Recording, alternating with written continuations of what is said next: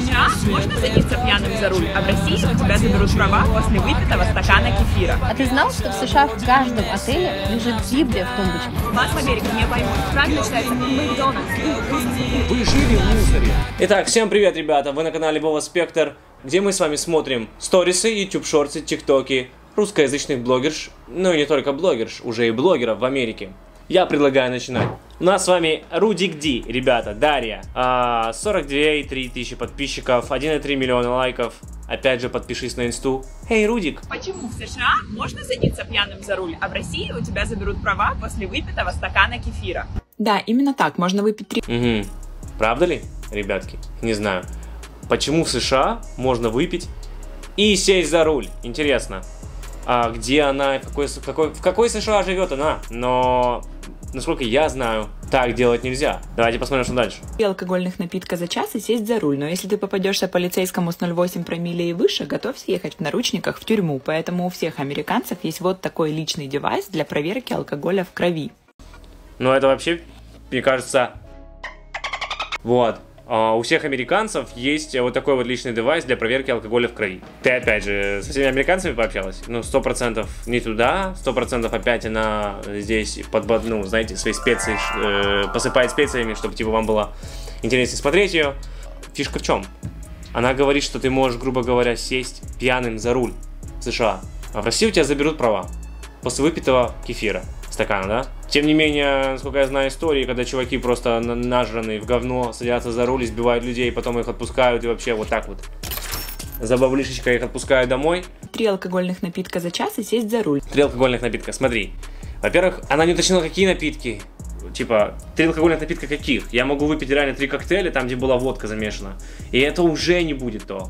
Уже не то. Плюс ко всему, есть же такое понятие, как вес. Ну, допустим, у меня там свой вес. Есть у мужиков там, они там покрупнее. Они могут реально, может, выпить там по 2 коктейльчика, им нормально будет. То есть в том плане, что промилле у них на их массу тела залетит хорошо. И это будет, ну, в норме. То есть это такой вопрос очень индивидуальный. В-третьих, вот мое разоблачение. Почему в США можно садиться пьяным за руль, а в России у тебя заберут права? Именно так, можно выпить 3 алкогольных напитка за час и сесть за руль.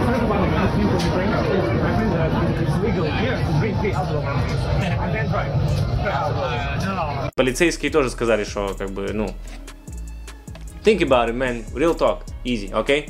Пить и садиться за руль — это не вопрос и это не вариант, короче. Вот просто если вы меня смотрите, если вы в Америке и вы думаете вдруг, не надо. Я знаю много случаев, когда ребята потом жалели об этом. Но здесь реально, ну, в этой стране тяжело потом будет. Вот. Поэтому не советую этого делать. Вот. The legal limit for blood alcohol level in New York is 0.08. Ну да, типа, легальный лимит алкоголя в крови в Нью-Йорке это 0.08. Даже ты должен даже оставаться ниже. Вот. Ты должен быть ниже, чем 0.08.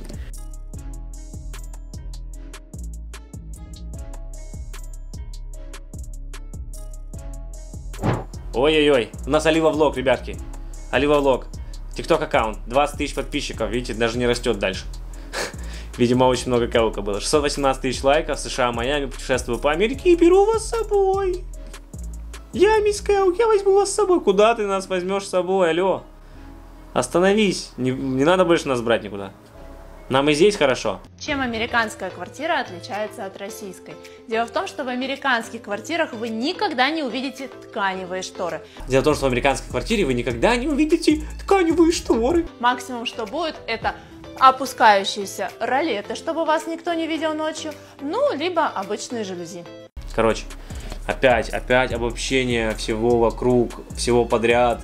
Судишь по себе. Олива тебя не учит жизнь ничему, миссис Каук. Смотрите, это неправда. Ну, просто прикиньте. А вы думали, что я туда вставил такой, типа, сейчас там, Олива молодец, да? Нифига, нет, не молодец. Если бы она была молодцом, я, может быть, даже один раз бы вставил. Но не вставил бы все равно. Короче, вот, разоблачение. Американская квартира отличается от российской. Дело в том, что в американских квартирах вы никогда не увидите тканевые шторы. Hello, is it your house? This is my house. Yeah. Do you have curtains in your house? Yeah, 10-inch. Это один из домов, это один этот дедушка, да? Я могу таких вам найти миллион. Этих дедушек, у которых есть вот эти тканевые шторы дома. У кого есть шторы дома в Америке, это просто, опять же, абсурд. Люди просто несут эту чушь Зачем, не знаю. Просто нет штор в Америке. Прикиньте, американская квартира отличается от России. Что это такое вообще американская квартира от России? Что у нее национальность есть у квартиры? Я просто этого не понимаю. Никогда не увидите тканевые шторы. Вы никогда, но это никогда, вот опять, никогда, вы никогда не увидите. Да ёпарас это, что же с вами этими никогда словами? Короче, олива, мы просто едем дальше. А у нас с вами, ребятки, Америка, Велика Америка. 1169 подписчиков, представляете? У нас были такие вот большие мастодонты, и тут у нас 1169 подписчиков, 44 тысячи лайков. Привет, меня зовут Алиса, здесь все про Америку, располагайтесь поудобнее. Ой, блин, ну давай, блин. Вы видели, как вывозят мусор в одноэтажной Америке? Не видели? А как вывозят мусор в одноэтажной Америке? Наверное, отличается оно от того, как вывозят с другой Америки, да? Что ж там будет интересного? В Юнити, это охраняемые поселки с домами, мусор вывозят 2 раза в неделю. Офигеть, представляете, какая классная и ценная информация? А у нее в комьюнити 2 раза в неделю вывозят по средам и субботам. А вы представляете теперь, вот не знаю, вот без этого ролика я вообще бы не выжил бы, наверное. 157 лайков поставили люди, вот они бы 157 человек не выжили бы просто бы без этого видосика. Вот все бы, и залили бы и все домой. Средам и субботам, а до этого мы храним баки в гараже. В каждом доме есть 2 бака. Синий для того, что можно переработать, и зеленый для остальных отходов. Чисто, как будто бы она для дебилов рассказывает. А у нас дома есть ящики, а мы в них храним специи для рыбы, мы в них храним что-то еще. Может, давай мне расскажешь, как ты еще не знаю. Типа, как ты будешь кушать сейчас? Капец, алло. Зачем такой контент? У баков есть колесики, с помощью которых их легко выкатить к дороге. С помощью которых их легко выкатить к дороге. Ёпрст, ты откуда ты, блин, взялась? Где ты жила, блин, до этого? Что ты удивляешься баку с колесиками, капец? Мусорный бак с колесиками, вы представляете, вот контент? У меня мусорный бак с колесиками есть в Америке. Вот, я классная такая. Жесть. Откуда ты? С самого утра баки уже должны стоять на месте, иначе есть вероятность остаться с этим же набором из контейнеров еще на 3 дней. Ну а потом приезжает мусоровоз и забирает все, что мы для него подготовили. И это, кстати, одно из любимых зрелищ моего 3-летнего сына. Вы прикиньте, ее 3-летний сын, это любимое зрелище ее 3-летнего сына, это то, как выносят мусор в Америке. Это вы прикиньте вообще.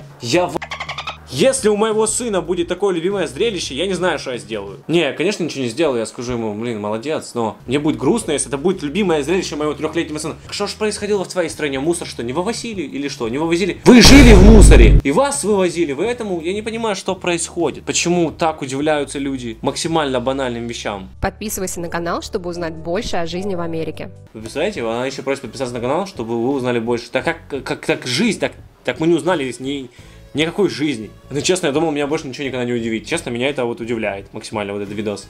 Мне прям понравился. Велика.Америка, молодец. Продолжай, пожалуйста. Вот это, конечно, лайк тебе, дружище, лайк. О, у нас с вами, ребята, ой-ой-ой, мастодонт ютуба. Вы его знаете. Кто-то из вас его уважает, кто-то не любит. Анатолий Власов. 326 тысяч подписчиков, 5,6 миллионов лайков. Живу в Лос-Анджелесе. YouTube, столица мира, 1 миллион плюс. Выиграл грин-карт. Да, вы его знаете, многие сейчас опять мне скажут, а ты чего? Ты на кого лезешь? Это же великий в Анатолии. Это же столица мира. Это же, он же а.к.а. Поехали! То есть я тоже могу сказать, что он классный чувак, скорее всего. Я его лично не знаю, но так. У него есть классный видос. Я его смотрел даже раньше, бывало. Давайте посмотрим, что же там. Следующее сравнение связано с магазинами. В Америке забудьте, ни одного круглосуточного продуктового магазина. О, вот, собственно, и оно. Ни одного круглосуточного продуктового магазина. В Америке забудьте. Толя, ну, блин. Я понимаю, что в Лос-Анджелесе, может быть, нет такого. Хотя я тоже в этом сомневаюсь, и я уверен, что это неправда. Я просто не ходил, не искал, когда я был в Лос-Анджелесе. Я ходил, занимался своими делами. В следующий раз приеду, подальше останусь, разберусь. Но прикол в том, что ты говоришь в Америке, а не в Лос-Анджелесе. Поэтому, Толян, получай сюда разоблачение. Сравнение связано с магазинами. В Америке забудьте, ни одного круглосуточного продуктового магазина.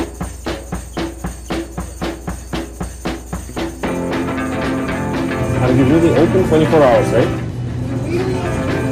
That's crazy. В общем, вы видели, да? Есть. И я вам скажу, не один. круглосуточный продуктовый магазин. Толя просто хотел сделать классное видео, на которое будут, ну, люди реально вестись. Знаешь ли ты об этом? Нет, ну теперь ты точно знаешь, что есть круглосуточные магазины. И даже, ну, если будешь в Нью-Йорке, вот, залетай туда, тебе там будут рады. У нас с вами Америка. У нее, я на секундочку, у нее 2,3 миллиона подписчиков на ютубчике, прикиньте. Тусуюсь в инстаграме, за USA, люблю Америку и расскажу всему миру за нее, но это уже добавлю. Рассказываю жизни здесь, показываю нашу жизнь в роликах коротких и длинных, читаю ваши комментарии, всех обнимаю, приятного просмотра. И внимание на экранчик. А вы знали, что американские дети никогда не ели киндер-сюрприз? Америка – это единственная страна, где нет шоколадных яиц. А вы знали, что в Америке никогда дети американские не ели киндер-сюрприз? И в общем, ну прикиньте, да, такое говорить просто, что американские дети никогда не ели киндер-сюрприз. Вот. И потом начинает, как бы, грубо говоря, задвигать свое движение, вот это вот все, у них все по темплейту, я называю это, все по одной методичке, вот, дальше. Яйца с игрушкой внутри в Штатах под запретом уже более 70 лет. Более 70 лет под запретом, представляете, вот что еще вот? Прикиньте, 70 лет запрет на яйца шоколадные. Просто вдумайтесь в эту херь. Типа, нет, это неправда. Давайте сразу же, вот мое разоблачение.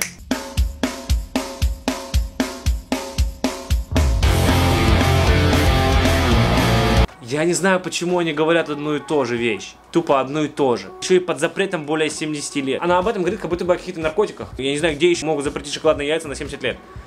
Нет, все есть в США. Есть шоколадные яйца, есть киндеры, любые. Я люблю еще таких адекватных чуваков, которые мне пишут, типа, так это же русский магазин. Давайте так, уже не русский, а магазин, там, где продаются там продукты из бывшего СНГ. То видео, где я снимал это не русский магазин. И не магазин продуктов бывшего СНГ. Это магазин конкретно, чуваки, ну, как назвать, американский супермаркет, могу так назвать. То есть киндер-сюрприз продается. Ясное дело, что они будут продаваться везде. То есть тут еще тоже нужно понимать, как это работает. Люди, которые продают те или иные продукты в этих магазинах, они рассчитывают, они не дебилы. У них есть определенные данные, статистика о покупателях их. Вот о районе, в первую очередь о районе. Кто населяет район. То есть есть такие маркетинг-отделы, естественно. И люди, ссылаясь на данные, на факты, естественно, понимают, что здесь больше будет продаваться. Потому что все хотят сделать что? Больше денег. Все только в этом зависит. Не то, что там кто-то любит киндеры, нет. Там насрать вообще, любят ли они киндеры или нет. Они для себя это продают, они продают это для людей. Все дело в пластиковой игрушке, которая спрятана внутри шоколадного яйца.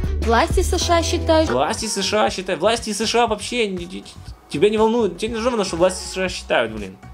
Ты откуда знаешь, что власти США считают? У меня вопрос тебе один. Откуда ты знаешь?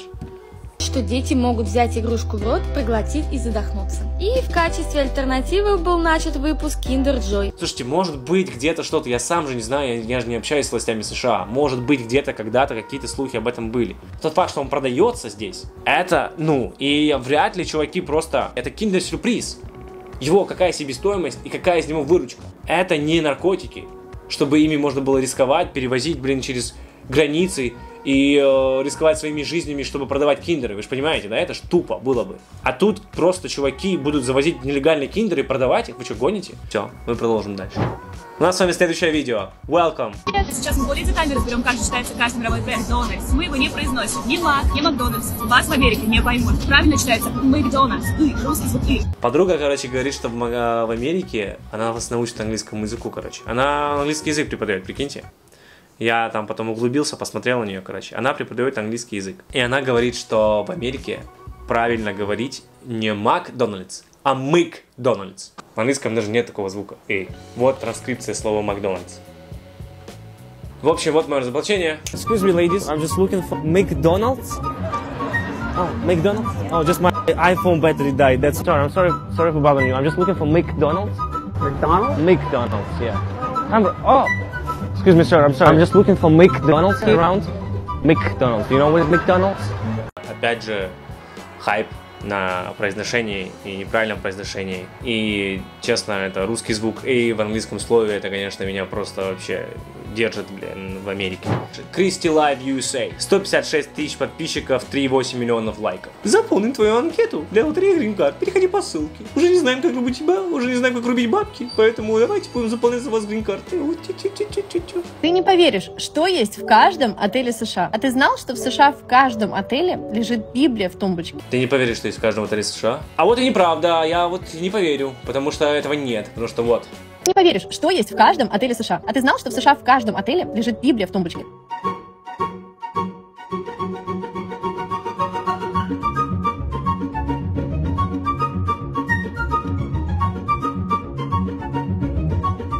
Do you have a Bible in your room? I know some hotels do, not every hotel, no. Да, и это, представляете, был один, короче, отель. Он, кстати, не такой, не дешевый. То есть, да, я думаю, что там у них были деньги на Библию. Но почему-то ее там не было. Почему она вдруг себе решила, что это в каждом отеле США, я тоже не знаю. Блин, в каждом отеле США тебя не ждут. Это 100%. Какая всегда есть тумбочки из этого. А вы знаете, что когда заканчиваются все видео, больше нечего смотреть. Поэтому я вам говорю. Пока, ребята. Встретимся в следующем выпуске.